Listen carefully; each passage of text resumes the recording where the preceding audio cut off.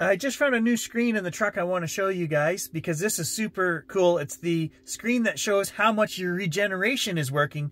And I know this is what I'm finding with this truck. In the 8 years since I bought the Mitsubishi, it was always better to coast in the Mitsubishi. You could coast further and save more energy than you would gain by regenning back some energy. It just wasn't, it was a no contest. But in this truck, in fact, it is the opposite. I want to show you guys. The regen is so powerful when you've got one pedal driving on and it slows you down, and you can learn to adjust how fast you slow down. If I'm coming up to a stoplight 200 meters ahead and I slowly coast into that, I know I'm gaining, quite a bit more than I ever did in the Mitsubishi. I can show you guys that right now. I just found the screen, didn't know it was here.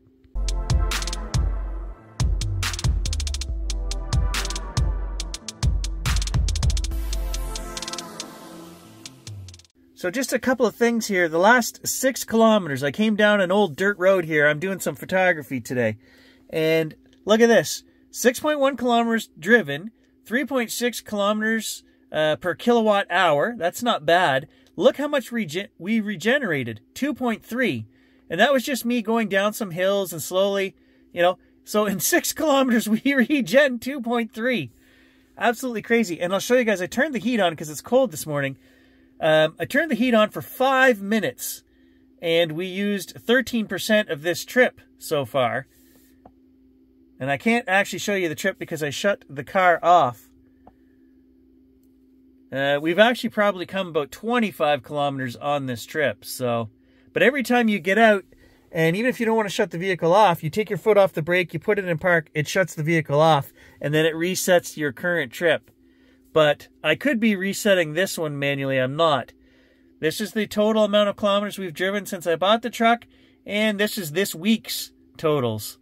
So actually for this week, I'm averaging 4 kilometers per kilowatt hour. That's pretty darn good. Now that I found this energy efficiency screen, I'm obsessed with it. I just went another 11 kilometers, and I'll show you guys. This is crazy how much we're regenning. So another 11 kilometers down the backcountry road, our average was 4.4 kilometers per kilowatt hour, and we regened 2.9 kilometers worth of energy. That's 27%.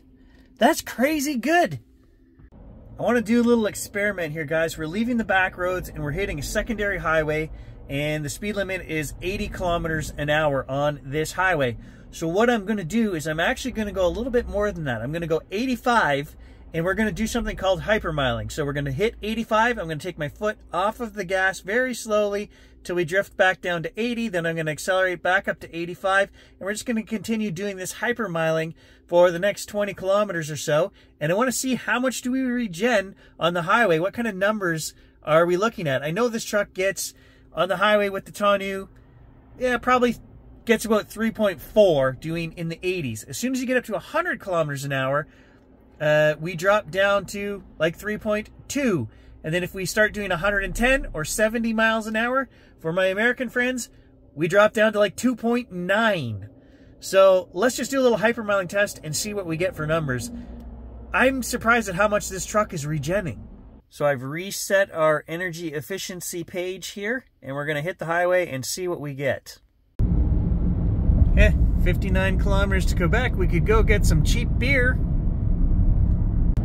Okay, so we hit 85, and I'm just going to slowly take my foot off the gas until we get back down to 80. Then we're going to accelerate back up to 85.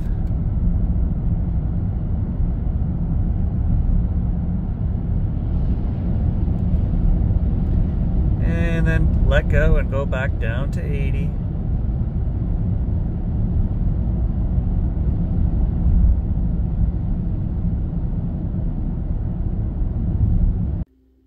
Okay, so it wasn't quite 20 kilometers to Grants Road where I had to turn off the highway. 17.1. I'll show you guys the stats, and it's annoying to have to go up and down with your foot all the time. Hypermiling's not fun. I used to do it in the Mitsubishi a lot because we were coasting. But when you're regenning, you slow down so quick, you're constantly pressing and releasing the gas constantly. So I'll show you these numbers, and it's 14% is what we regened. not as efficient as I was hoping it would be. And I think that if I just drive where I try to kind of do the hypermiling maybe, but hit the coastline, and then when you're going down hills, let it regen, but try to maintain your speed more even. So really, not really hypermiling, just maintaining my speed, I guess. When we go back to town, we'll do the 17-kilometer test, and we'll just try to do that. Maintain my speed where I go up and down, much slower version of hypermiling with some coasting in there and regenning just on the downhills and see what we get there. 14%. Check out these numbers here.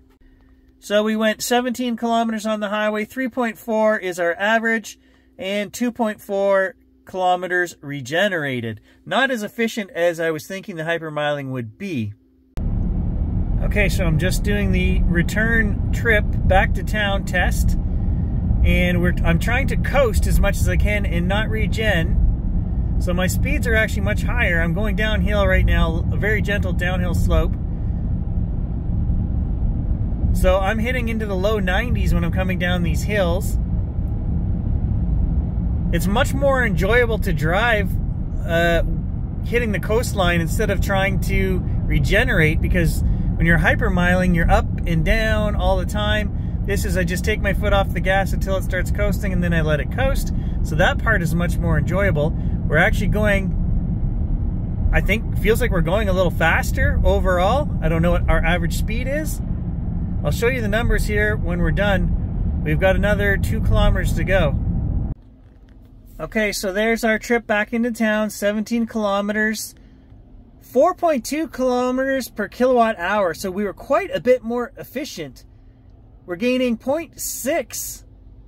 No, wait. So we were 3.4. 0.8 of a kilometer more per kilowatt hour using coasting, but we still regened 1.8 kilometers. Most of that 1.8 kilometers was this last 500-meter stretch. You come down a hill into town, and I had to slow down because the speed limit changes down to 60. And literally in the last 500 meters, that's how much we regened. I was at 0.3 for the first 16 kilometers. So it's very hard to do this test, and you know, we gained almost as much here in the last 500 meters coming down a hill as we did going the whole 17 kilometers out to Grants, doing the hypermiling. So I don't think the hypermiling is worth it at all. I think what's skewing the numbers here, guys, is that we would have to do this test again and take the numbers as we're still driving down the highway. Because when I pulled off the highway both times, just coming to a stop, we regened probably close to a kilometer worth of energy, plus the big hill coming back into town added even more. So that's really skewing what I'm looking at here. But what I'm seeing is that coasting is more efficient. It definitely, we were getting 3.6 on the highway versus 3.4. That I know from coasting. I looked, that was before we came off the highway onto the side of the road and regened a whole bunch of stuff. But the regen is very powerful in this truck. And I think the best case scenario you're going to get is coast when you can on the highway. But if you're going down a big long stretch and you can put that one pedal driving meter just slightly into the regen zone, then without losing a lot of speed, if you can just lose a little tiny bit of speed, you know, or maintain your speed if you have enough of a grade that you're going down, then you're getting the benefit of both worlds. You're still gaining all of the coasting miles, and then you're also using the great regen in this truck when possible. I think that's the best way to go. I think my test was a little skewed just from the amount of energy gained when we pulled off to the side of the road to stop the truck. The final thing I want to show you guys is the truck's driving itself right now. We're going to come to an off-ramp, and I'll show you the numbers of where we're at in terms of how much we've regened. And I'll just show you, you guys can watch it go up as we come onto the off-ramp and then come to a full stop, which is probably maybe 400, 500 meters worth of off-ramp and then stop. This truck regens a lot.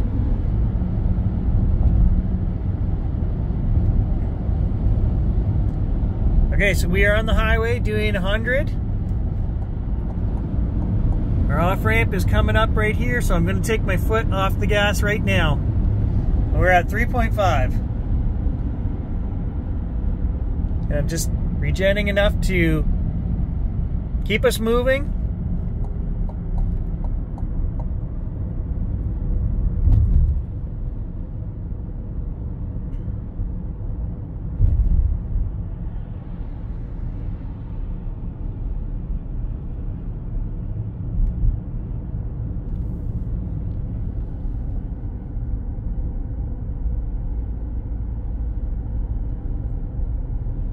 We're still slowing down, we're still regenning.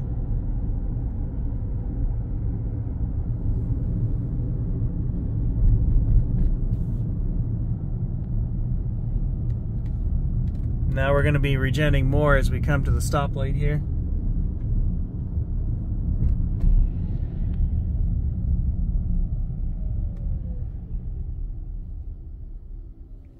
All right, so from 3.5 to 5.2. So we gained 1.5 kilometers in a 500-meter stretch there coming off the highway.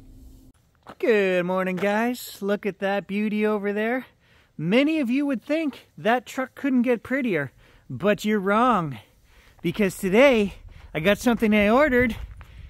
The new Aero Skin hood deflector.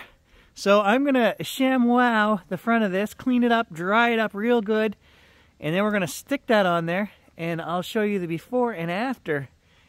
Okay, so here's our before shot. Pretty, but not gorgeous. So I did wash and dry the hood, but then inside are some alcohol pads which say, avoid eye contact, may cause eye irritation, and it's isopropyl alcohol, so not a big problem there. That's not the concerning one. This surface prep is the concerning one. Avoid contact with skin and wear appropriate gloves. Cancer and reproductive harm warning. I'm still going to put it on the truck because it says you have to, but I will throw some gloves on. Mucho bueno. Oh yes, look at that. Sleek. What do you think, Mr. Gage? Did I do a good job? He says yes. Beautiful. There is a mistake there, but I'm not going to show you. And if I don't show people, they'll never notice. Only I have to live with it. This is a new one on me, guys. I just got a report from OnStar, and it's got some cool things in here, and it tells me that I offset 430 kilograms of CO2 this month by driving the truck. And we saved 185 liters of fuel. If we do the calculation of $1.30 a liter, that works out to $240 I saved this month by just driving the truck. So all of these things are already in line with what I told you guys. We've already done the calculations as far out as the 7 years, so we know how much we're going to save, $28,000 over the next 7 years. But it's cool to get a little report from these guys showing it's backing up the numbers that I already calculated. And the offset in CO2 is a cool one. I haven't done those calculations yet, so 1 tree worth of CO2 we offset this month by driving the electric. Okay, just doing a little test in the electric Silverado this morning. I gotta go pick up my daughter, and she's at the top of Airport Hill. Well, that should tell you that Airport Hill means it's a mountain. It's over 1 kilometer. I don't know what the degree of attack here is, probably like 50-degree grade. I don't know. It's a very steep, long uphill, and I want to see how much energy the truck uses to get to the top of this hill. Probably 1 kilometer to 1.5 kilometers climb here. So I've reset everything. We're going to climb the hill. We're going to look at the numbers of what we use to get to the top. Then I want to see when we come back down the hill, how much do we regen? We're still climbing. So we've come 1.2 kilometers and we've used 4 kilometers off the gasometer. And we're still climbing.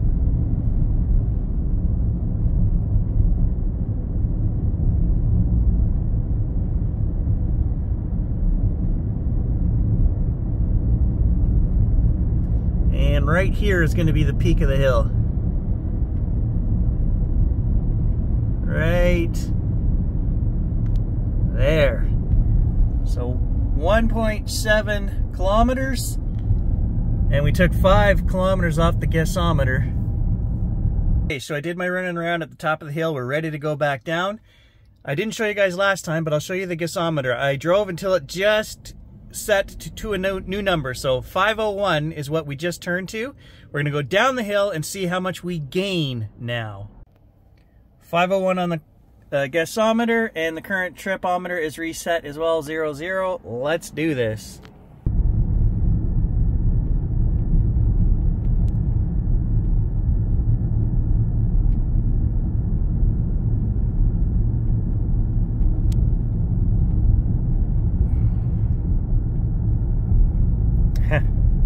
I don't see these kilometers going up at all.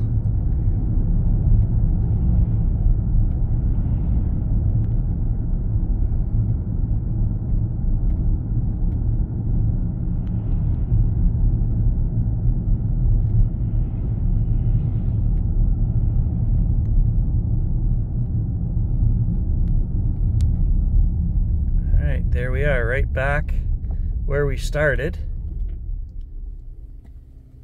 1.7 kilometers, average efficiency 4.9, so that went way up, but we actually didn't gain anything over here on the gasometer.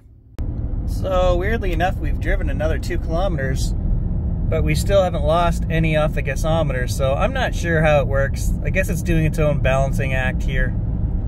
Okay, we've driven 3 kilometers, still showing 501.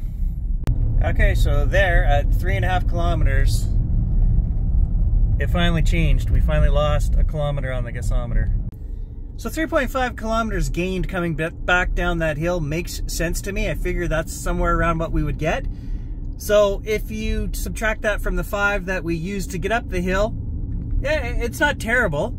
I mean, is the truck neutral in terms of climbing a big hill like that? No. It's always going to cost you more energy than you're going to get regenning, but the regen system in here, in this truck, is better than in the Mazda and in my Mitsubishi. It's much more powerful. So to get 3.5 out of 5 kilometers back, that's not bad.